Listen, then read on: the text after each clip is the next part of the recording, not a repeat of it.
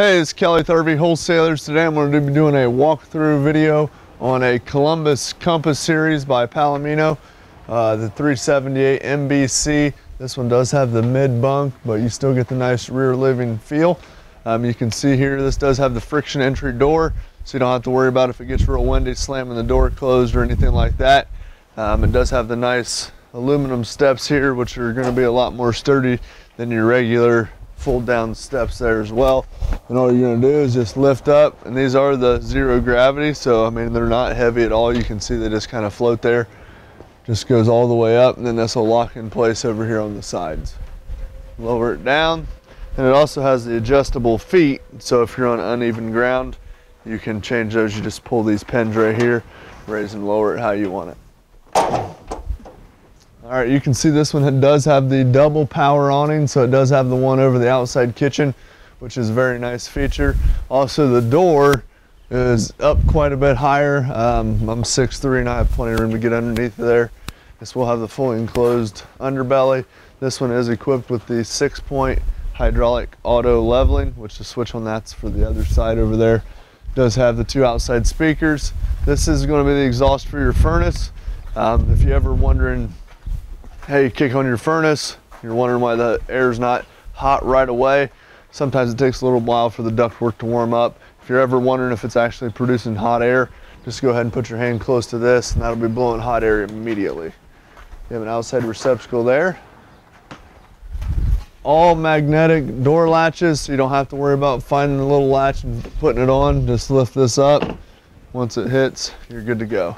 You can see here, nice finished off, nice pass-through storage here.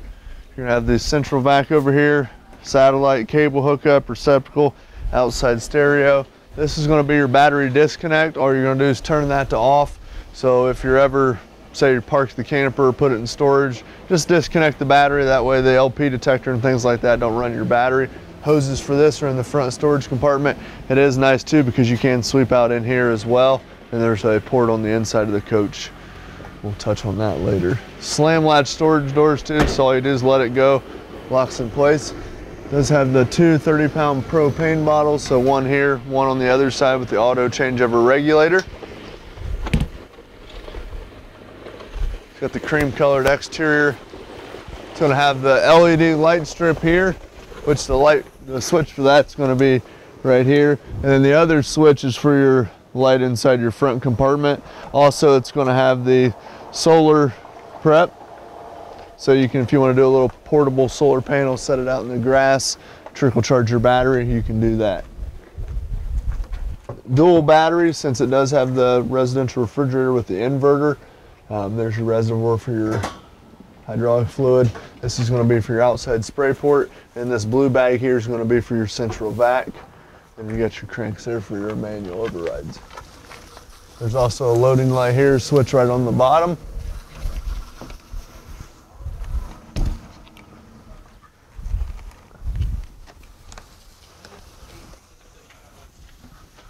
All right, over here you can see you have your other 30-pound propane bottle there. One on each side to keep the weight balanced out. Now right here is going to be your switch for your auto leveling. Nice thing about this is it comes with this little instruction key code here. So to turn it on and off, you just hold down the up and down arrows simultaneously. And then if you want to raise and lower it for hitch height, you can just do that here. If you want to level the coach, all you do is pull it in, hit the auto level button, and it's going to level the coach for you. So very, very easy. Nothing to be too worked up about. In here is going to be your inverter. So all you do to turn that on, if you're running your refrigerator off of the 12-volt battery, you can just turn that on and that'll power your TV. It shows the amps there, the whole 9 yards. Over here, you're gonna see you have all your water connections. So that blue hose I showed you in the front compartment, that'll screw in here hot and cold, okay? Also gonna have a receptacle in here, has a water filtration system built into the coach for you. Black tank, gray tank, push them in to close them, pull them out to open them. Then right up here, you're gonna see, so winterizing, if you wanna do that, all you're gonna do is put a hose into there, put the other end into your jug of antifreeze, turn your pump on right here, and it'll pump the antifreeze through the lines. All you're going to want to do is just make sure you bypass your water heater, which is this valve right here. Leave that on normal when you're not winterizing the coach. Over here you're going to be able to see, and it shows you exactly how to turn these valves. If you're normal there, winterize, turn it up. If you're over here, so this one down is tank fill, and you just screw the water hose into here. So if you go camping, they don't have water hookup where you're at, you're going to screw the water hose into here, put it down to tank fill like it is now, and what that'll do is it'll fill an onboard freshwater tank. And then when you get to wherever you're going, you just turn the pump on, then it pumps the water out of the tank to your taps, toilet, what have you, shower. And then it is an on-demand pump, so you don't have to turn it on and off as you use it. When it feels it needs pressure, it turns the pump on, and then when it's done, it shuts it off. And then right there, right behind the auto leveling jack, you're gonna see that little valve. That is your freshwater drain. Okay, so whenever you're done using the fresh water, just drain it right there and it just empties out. Now, if you have water hookup where you're camping, all you're gonna do is take this where it says city and it's pointing that way, screw the hose into here. Always make sure you use a water pressure regulator. What that's gonna do is it's gonna reduce the PSI down to about 45 PSI. And then when you're hooking up to city water, you don't ever have to use your pump or anything like that. It automatically pressurizes the system for you, okay? And the one up above here, it says black tank flush right on the bottom, and I'll show you what to do with that in just a second. So right down here, you're gonna have your sewer hookup. So after you've been camping, or if you got it plumbed in, hook your sewer hose up to that connection, put the other end in the hole. And the first thing you're gonna wanna do is come over here after you got the sewer hose hooked up, and you're gonna pull the black tank, okay, which is just your toilet. Pull that out. And what that's going to do is it's going to drain the toilet. Let that run through for about, I don't know, I mean, depending how full it is, a few minutes there, let that run through. While that's still open, then you're going to take your hose and you're going to screw it onto this black tank flush right here, this top one up here. And then what that'll do is sprays inside the black tank. Just make sure that this is still open, because if it's not, it's going to pull back up into the toilet, okay? Then let that run for about 15-20 seconds. That's going to clean off the inside of the black tank. Shut your water off, okay? Then go ahead and close it, okay? Then you're going to pull your gray valve, which is your sinks in your shower, and that's going to rinse out your hose. And then over here, you're going to see another black valve right in front of the wheel. That's going to be for your galley, and it tells you right out here on the outside of the coach. On this sticker, it'll say galley tank right here, which is just your kitchen sink. So the gray is your sinks and shower in your bathroom, kitchen sink is your galley, and then the black is your toilet, okay? Very, very easy. If you have any questions, definitely let us know. Latch this side first, and you come over here, slam latch door there.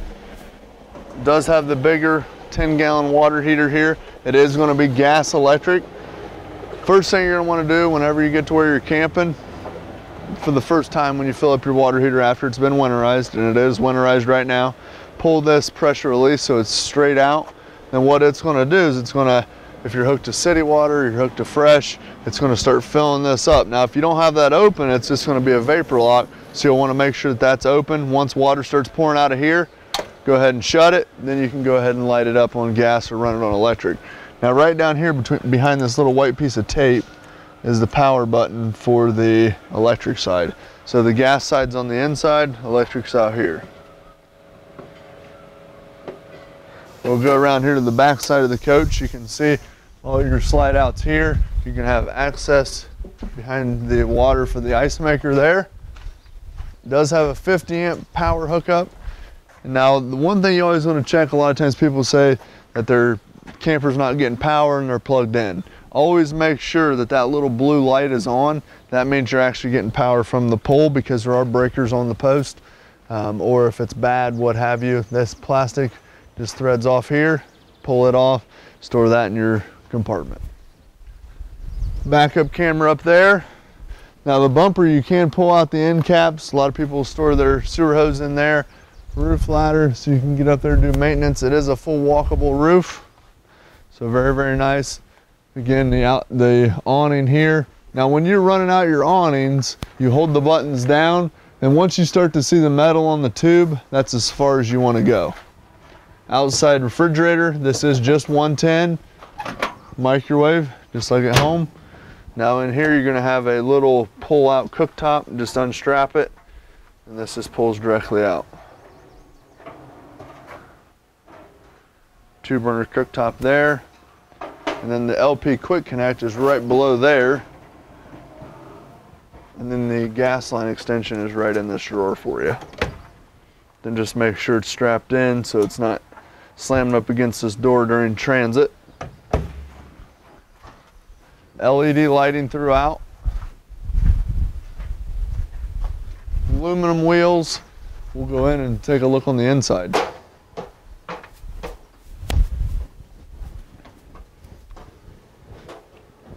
All right, so you can see here, this does give you the nice rear living feel, but it also still has the bunks. So you're not wasting 10, 15 feet of the back of the coach for bunk beds. It kind of kicks them off to the side, gives you a nice feel. Now this one does have the nicer furniture in it, has the nicer shades, ceiling fan, LED lighting throughout, MCD roller shades. So the higher end shades there, tinted safety glass, very, very nice. Has the theater seats over here, buttons right on the inside. So now the fireplace below, it's got the sound bar. It's got the Blu-ray player there, so you can see all that. Powered up, this will produce heat, or you can just do it for looks. You have the TV up here as well, nice big flat screen. Will come with 2 permanent chairs for the dinette. The other 2 folding chairs are up in the washer dryer closet. I'll show you that.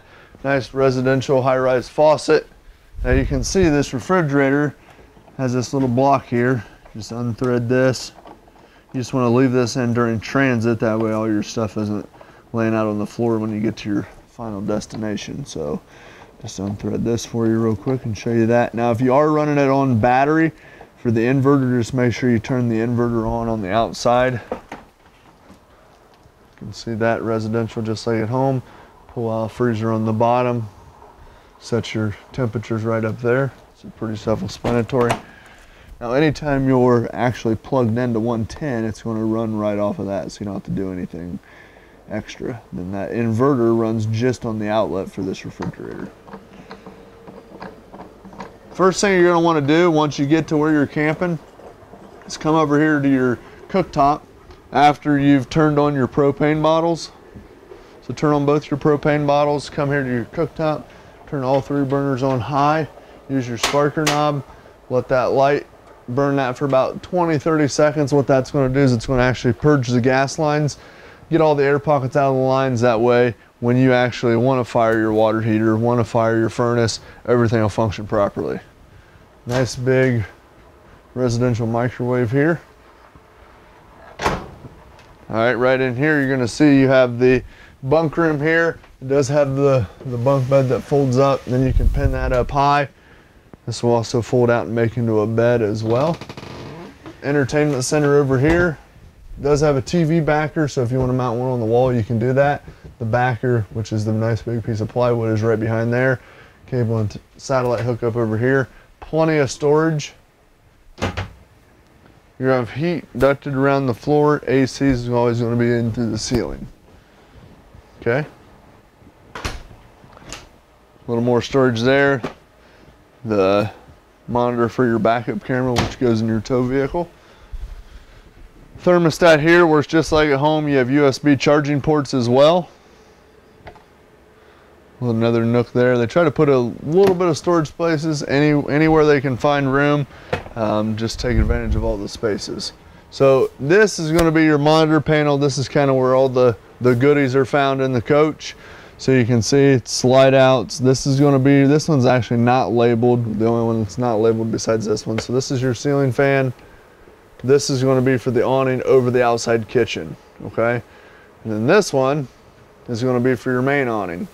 Now if you look out here, we'll see if we can do this without causing a mess. So if you see the awning there, if we run this out and you start to see the tube right there, then you let off, okay?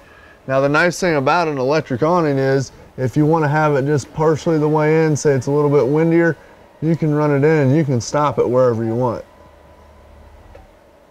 However you want to do it. So nice feature there. You're gonna have your slide out rooms, door side DS for the scare lights, off door side patio awning lights, the whole 9 yards. You can see interior lights here, all LED lighting throughout, so it's going to keep the coach much cooler. You're going to have a water pump switch here and one on the outside where the pull valves are.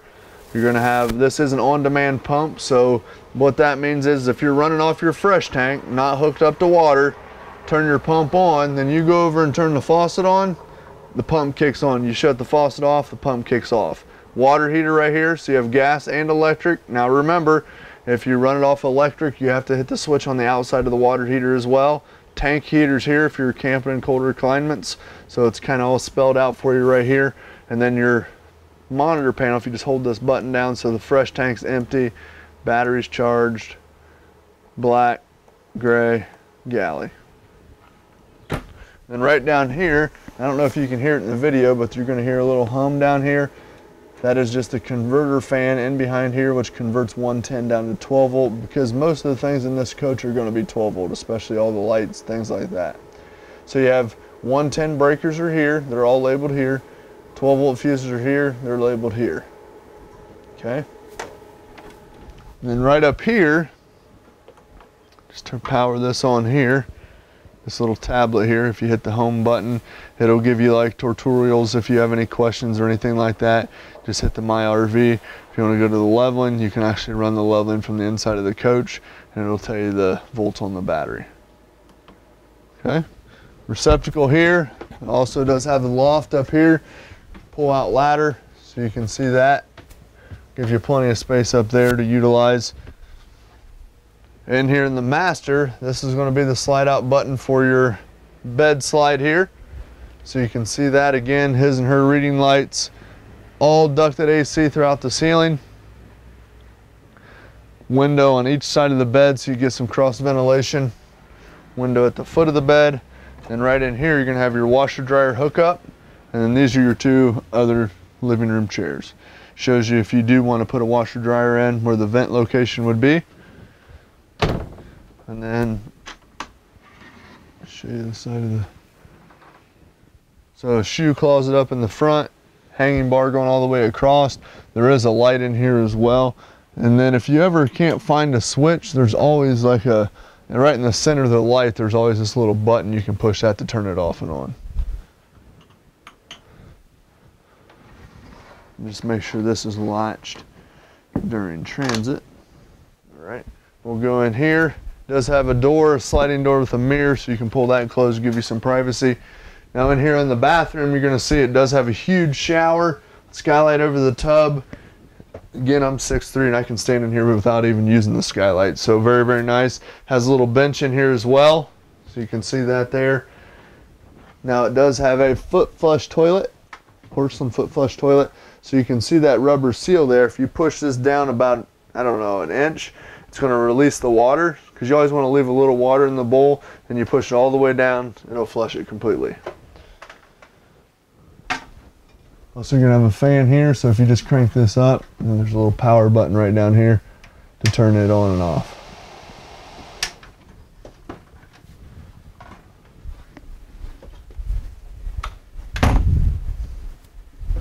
All right, so just give you one good look around here.